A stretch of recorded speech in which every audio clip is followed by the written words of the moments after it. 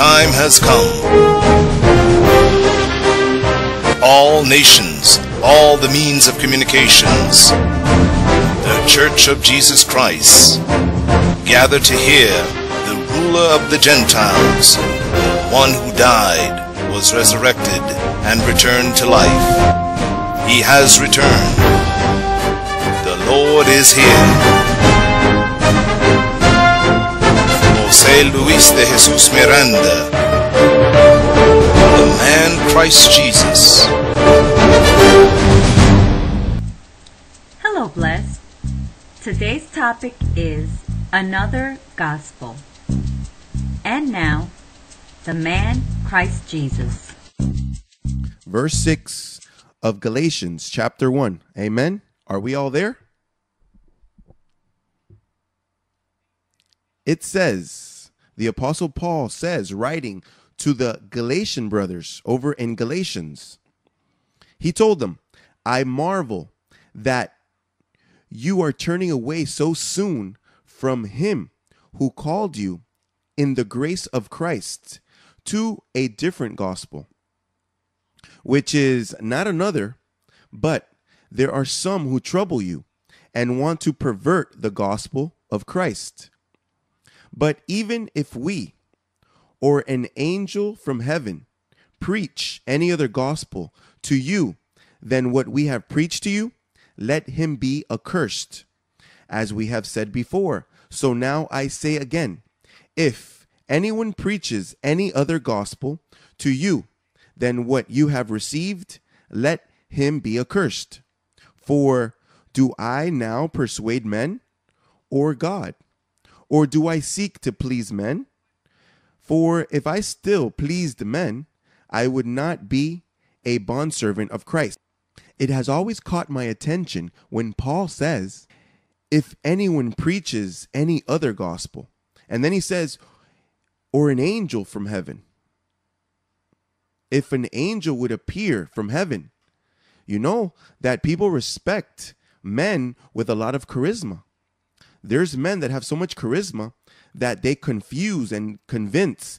But if an angel would appear, imagine an angel that would take on a body and appear to you preaching something else. The apostle demands you to be so firm to dare say, look, I'm sorry, I cannot receive that. Imagine if you visit a church and the pastor is a marvelous person, a decent person, a Christian person, and you're visiting that church.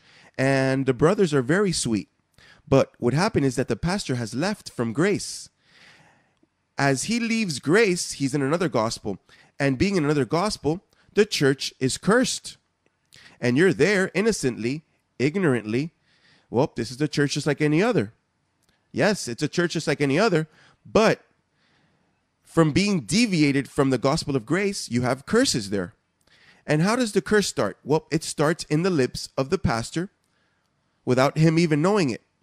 And you start to pay the consequences. All of a sudden, this couple is hurt. And then the church gets divided. And the word of God starts to disappear. And the sovereignty of God is not there anymore. Because then you have free will.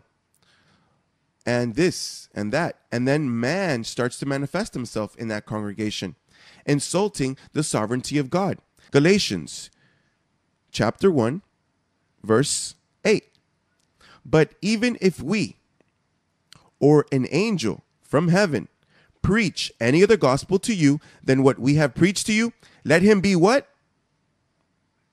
Verse 7. Which is not another, but there are some who trouble you and want to pervert the gospel of Christ. In this case, you know who was the one that was perverting the gospel? It was Peter. How many pastors listen to me in the radio? Internally, they say, hey, he makes sense. I've read that. Let's see a starting point where you have to die so that grace can be. Well, let's read Romans chapter 9, verse 30 so that we can give it a background. Look what it says. What shall we say then? Are we all there? Romans 9.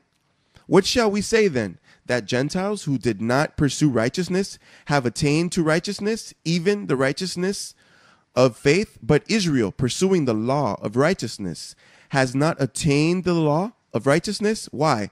Because they did not seek it by faith, but as it were by the works of the law. For they stumbled at the stumbling stone, as it is written, Behold, I lay in Zion a stumbling stone and a rock of offense, and whoever believes on him will not be put to shame. Brethren, my heart's desire and prayer to God for Israel is that they may be saved. But I bear them witness that they have a zeal for God, but not according to knowledge. For they being ignorant of God's righteousness. Here's the trap. Pay attention. Don't fall in this trap. For they, being ignorant of God's righteousness and seeking to establish their own righteousness, have not submitted to the righteousness of God. Now look at this verse, which gives you the key. Be intelligent, for Christ is the end of the law, for righteousness to everyone who believes. For Moses, who writes about the righteousness which is of the law, the man who believes those things, no, does. You see the difference between does and believe? When you speak of believing, you can't speak of doing. When you speak of doing, you can't be speaking of believing. And you can say, Pastor, but why does James say that man is justified by works? Well, I will explain that to you later. But what does it say?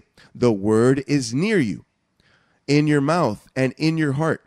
That is the word of faith, which we preach, that if you confess with your mouth the Lord Jesus and believe in your heart that God has raised him from the dead, you will be saved. For with the heart one believes unto righteousness, and with the mouth confession is made unto salvation. In other words, in the law, for you to please the Lord, you had to do. You had to do your works. An eye for an eye and a tooth for a tooth. In the law of the faith. Faith is not foolishness. No, it's a law. It's a law. If you go in that law and you start to live by it, it's a law and you have to respect it as a law. A law has to come to your interior of your home. When you have the fear of God and you tell your child, look, don't say that because we're violating the law of faith. Turn that off, because by the faith we are firm. So then the law of faith works this way. God says that I'm saved, then I am. In other words, a different gospel is when the pastor says, well, yes, we are saved by grace, but you have to do and do. Right there, you see the deviation. As soon as the pastor says, yes, we are saved by grace, but if you do not repent, but if you do not do this, but if you neglect this, that's where you have a problem. And I know that this is delicate because you get thoughts of plotting and haughtiness. But pastor, we have to have discipline here. And if not, the brothers will go adrift. And what will people say? You have to establish your heart by grace. As long as you are not in grace, the Lord will not operate with you the way he wants to, because you will be incredulous in your heart. You will stop God's marvels in your life. As long as you have doubt in this ministry, you will lose a lot of time. You will delay the plans. The Lord's grace has to be clear. And when it's grace, there is no boasting.